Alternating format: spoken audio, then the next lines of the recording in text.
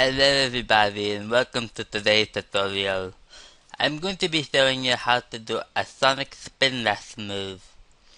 In other words, if you ever wanted to make a Sonic spin dash move like in Sonic the Hedgehog 1, 2, and 3, this tutorial's for you.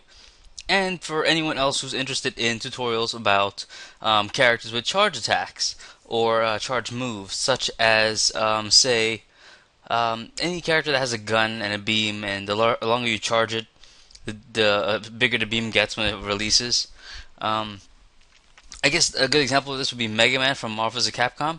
If you hold his high punch button, he will start charging, and if you hold it longer, he'll start glowing, and if you let go, he'll shoot a bigger blast from his Mega Buster.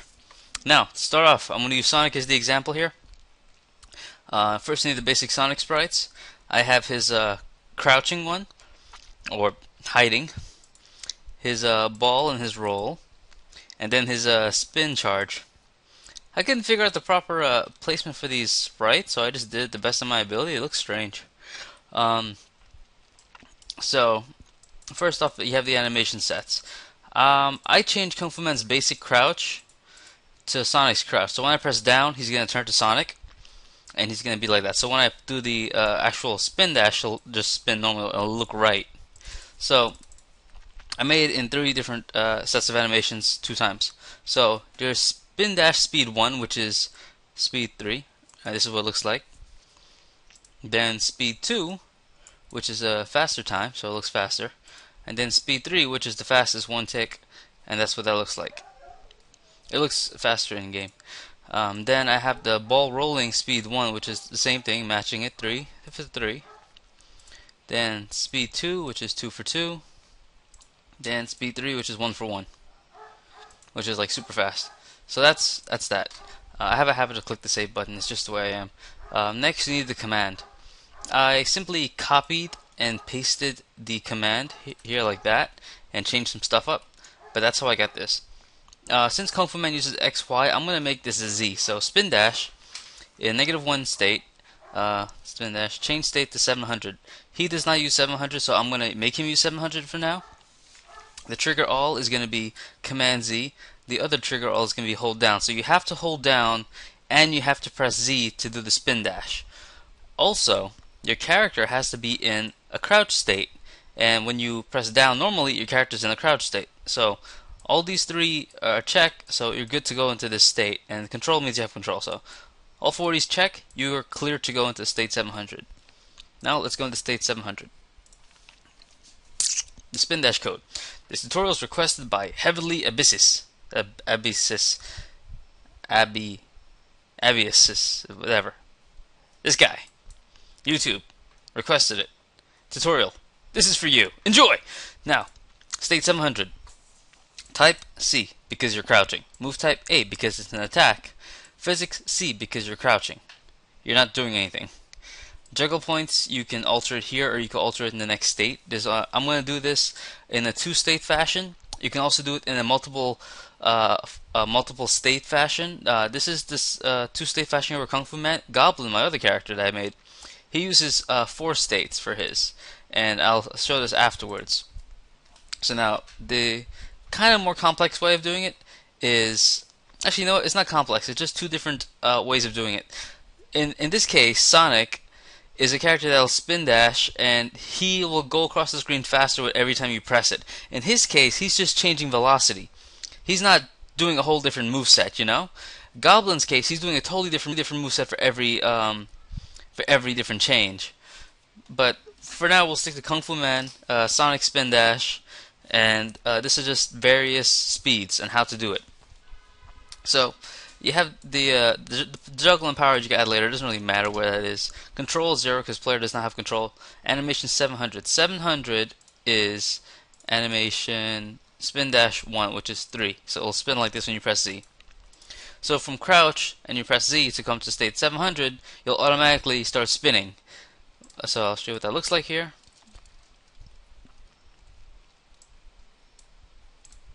So this is crouch, and then this is 1 press of Z.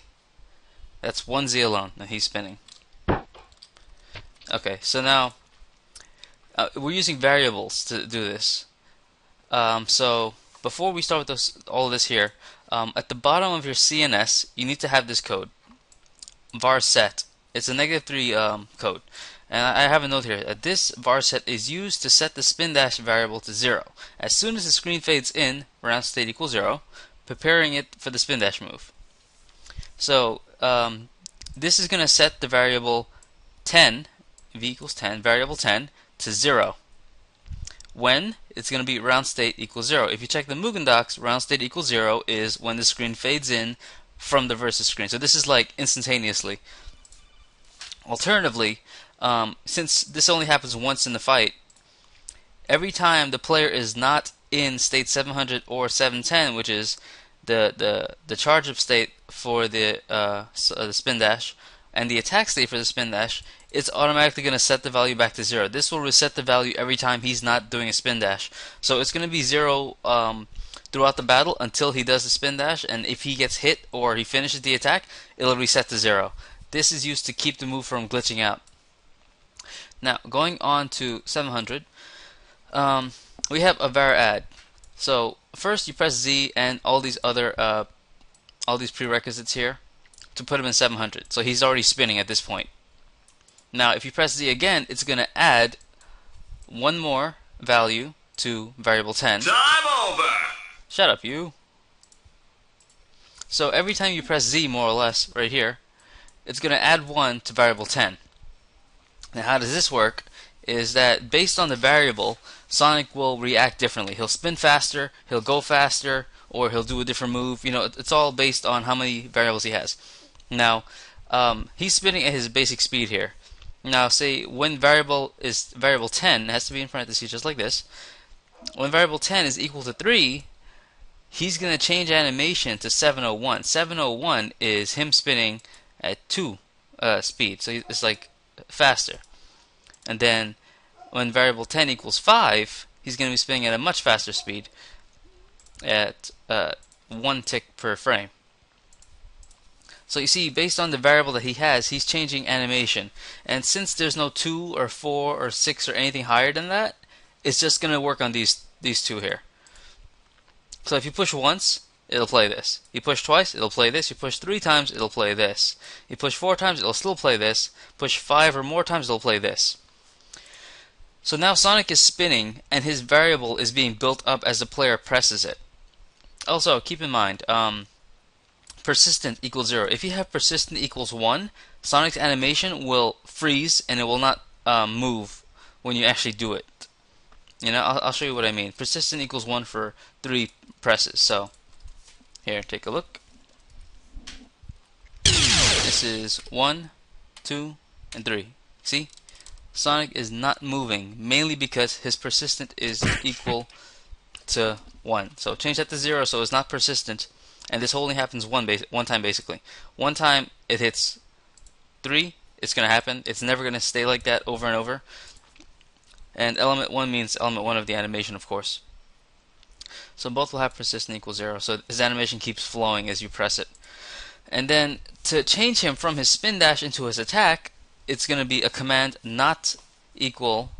This exclamation means not, and equal meaning he's not holding down, which is the command automatically here in the command file. Every character has this, as far as I know, unless they're like super custom made. But see, hold down. This is already here. Kung Fu Man has it. I'm using it. So once the characters finish pressing Z and charging up their variables, and they let go of down, Sonic is gonna change into state 710. State 710. I have a note here as well. The above state 700 is the charge up / startup state. The actual state that controls how Sonic moves is as a spinnable is right here. So 710. Type, he's still crouching. Move type, he's still attacking. Physics, none, because I want to control how he moves completely. Juggle and power add, your call if you want to have these here. I don't know, it's up to you. Control, no, we don't have control. Sprite priority is 2, I'm leaving that. Animation, this is a bit complicated right here, but it's very important that you know how this works. I'm basically nesting if-else cases into each other. No, hold on for a second.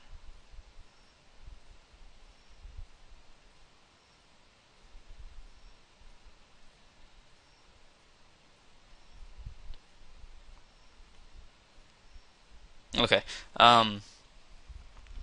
So basically, how this works is if else. So if the first parameter is true, then it'll do something, or else it's going to do something else. So say if a variable 10 is less than 5, play animation 711. Animation 711 is speed 2 time 2. Whoosh. Okay. So this is if, okay? If if variable 10 is less than 5, play the second spin dash. And this would normally be the or else part, but instead I'm using another if else, so it's nested. So if this is true, play that. Then I have or if this is true, if else a variable 10 is greater than or equal to 5. See, here's the thing you have to know about this. Less than 5 means 4, 3, 2, 1, 0 negative numbers. It does not include 5. The one here is greater than or equal to 5, which means 5, 6, 7, 8, etc. So this is everything lower than 5 will play animation 711. If variable 10 is greater than 5 or equal to it, it's going to play animation 712. And this last number is the or else. Or else is going to play 710, and 710 is the normal speed. So if the variable 10 is less than 5, it'll play second speed. If it's 5 or greater, it'll play the fastest speed. And if it's neither, it's gonna play 710. Huh? Why is that like that?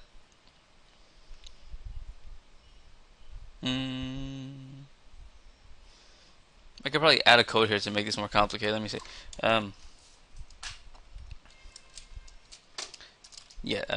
Equals bracket 3 comma 4. Yeah, okay. Okay, so this will probably work much better actually.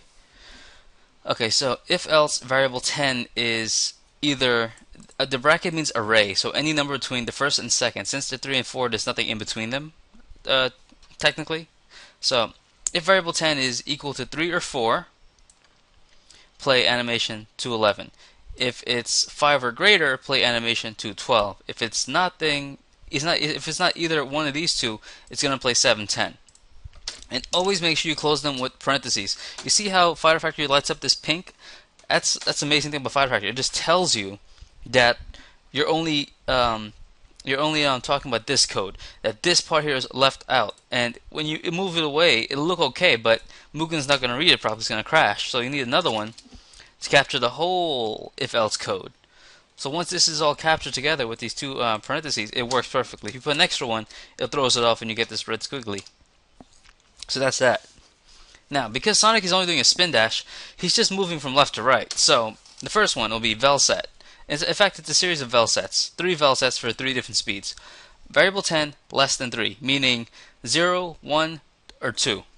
If it's 0, 1, or 2, variable 10 is 0, 1, or 2, he's going to be moving at speed x3. Simple. If variable 10 is 3 or 4, I can also, if I do something like this, this would be a range between 3 to 10. So 3, 4, 5, 6, 7, 8, 9, 10. This would be a range for that, but I don't want that value. I just want 4. So if var10 is equal to 3 or 4, it's going to be 8x for speed. If var10 is 5 or greater than 5, it's going to be 15x speed. Simple enough, right? So based on the variable that you have, based on the numbers that you pressed up here, controls his speed here. And this Velmo is just to slow him down. It doesn't work too well, surprisingly, but it slows him down in place. Maybe if I use that, it'll slow him down. So he'll move like this, then slowly come to a stop, like that. And then I have the hit states. All the hit states will trigger on a trigger all with variable 10, and the same exact triggers here, except they'll all be trigger alls now. So first hit def is trigger all variable 10 less than 3. This one, slowest speed. Time equals 0 is the same as not anim time or not time, but more or less this trigger here means that he will hit the opponent on the first collision box, the first red collision box that makes contact. So for Sonic, that's great because he's attacking at all times, so it's perfect for what he's doing. But you may want to use like a different thing if you want, like animation element or whatever. It's up to you. Then it's standard hit that from here on. Next one is the same thing. You copy the same trigger. So var10 is 3 or 4. It's going to be the same thing. And I have this one set up differently. I add a player 1 state number, 7, 15. And what this does is the first spin dash will hit them and he'll stop. The second spin dash he'll hit them and he'll bounce back and land on the ground, which is a semi-custom state that I have down there. And the third one is variable 10, 5 or greater than 5. The trigger for this is time mod 5 equals 1. What this does is, for every 5 ticks, this move is going to hit once. Or, yeah, just once. So, say the move itself is 50 ticks right here. It's going to hit, how many 5s are in 50? 10. 10, yes, 10. It's going to hit 10 times. But since that's not really possible, he'll hit like, 4, 5, 6 times. He won't get the full thing. But basically, this mod code, the percentage is a mod code. Mod number equals 1 will basically tell you make a move, a multiple hit move.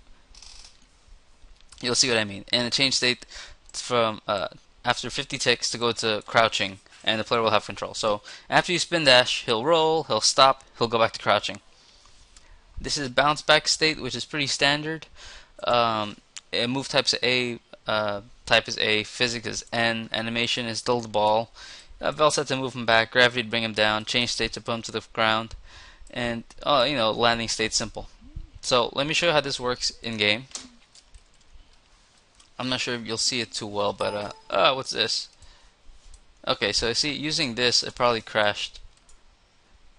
Died parsing. Okay, yeah. What I had before worked fine, so I'll just go back to that. What did I have before? Less than 5?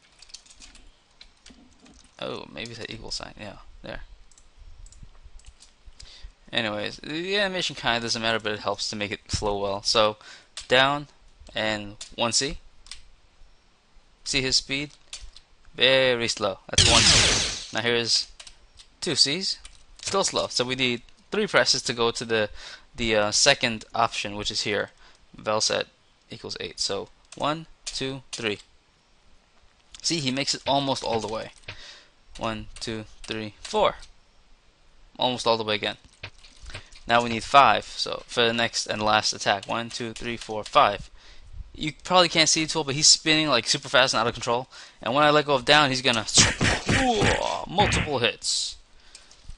So you see? So here's the first spin dash, basic one. Just like that. The second one, which has the custom state of player 1 bouncing back. So after 3 presses, he goes forward, he hits him. He goes to his custom state, which sends him up in the air with a gravity code that pulls him down, and a custom land state, which lands him on the ground. Pretty straightforward and simple, right? And then the last variable is 5 or greater. If you can hear me pressing it, I am pressing it a lot. And then let go and boom. He's fast, he's furious, he's blue, he's Kung Fu Sonic. Yeah, but these are not triggers you'd really use like in actual time, but just examples of what you could use. The triggers you have to come up with, it'll make it easier for you. How do I, yeah. This is going to be one messed up Kung Fu, man. Anyway, so that's basically how you do it. So to recap in him, you're going to have to, where did I put it?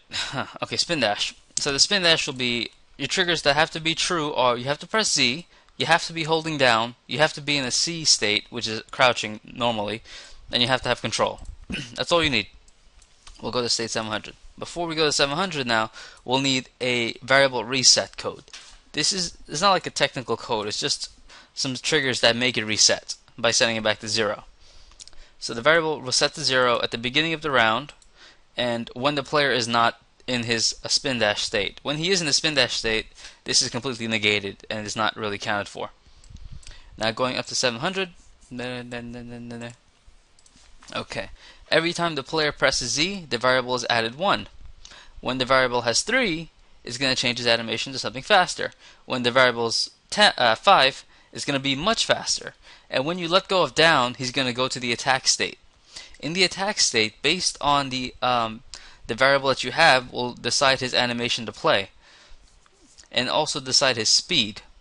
If you have 3 or less, if you have less than 3, it's going to play at this speed. If you have 3 or 4, it's going to play at 8, and 5 or greater, it's going to be at 15.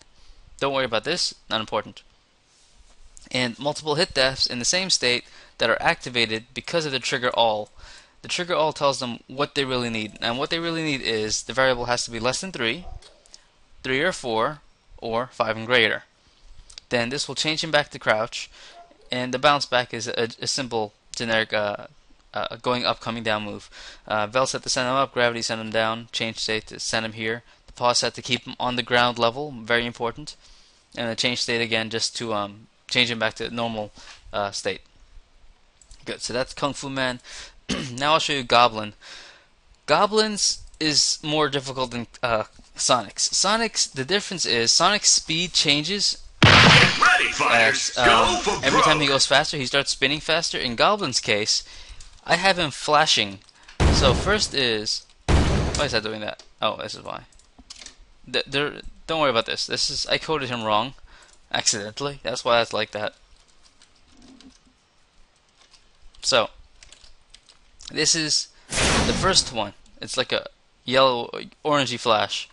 Then the second one, which is like a reddish orange flash. Then the third one is a red flash. See, because he has no like actual indication or anything, I used a sound and him flashing just to show that he is doing something different than what he would do otherwise. So here's the B startup state. This is completely different from Kung Fu Man. I did this much earlier before, and I wasn't fully thinking when I did this. It just kind of came off the top of my head. And it's going to change animation. Yeah. Forget this. Do it the way I did with Kung Fu Man. But anyways, instead of the player pushing a button to activate the variable change, the longer you hold Y, in this case, right here, the longer you hold Y, the longer he's going to stay in animation 210. Now, the longer he stays in animation, 211, the longer he stays in animation 211, the time will rise. When the time hits 30, this variable will become 1. So the variable is 0 before and 1 after it flashes. All this happens on 30. So when it flashes and plays a sound, you know it's the variable's 1. When the variable's already 1 and time goes to 100, it's gonna you're gonna be a variable. The variable's gonna equal 2, and he'll flash a different color. All of this triggers at 100, and then the last one is the same thing, except this time the trigger is, instead of just time being 200 ticks, you also need to have a 1 full gauge of power to change to the third variable. Well, it's all the same variable. It's just 0, 1, 2, 3, 4. No, 0, 1, 2, 3. Whoops. So after you do these little cosmetic things here to show that the character is in a different variable state, you have the change states. If variables equal 0, you change to this state. Variable equals 1, you change to this state. Variable equals 2, you change to this state. And variable equals 3 with a power gauge of 1000 or more, change to that state. And then each state has its own little thing to it. Like this is the B, no charge. I'll show you what that looks like quickly. Okay, so this is no charge.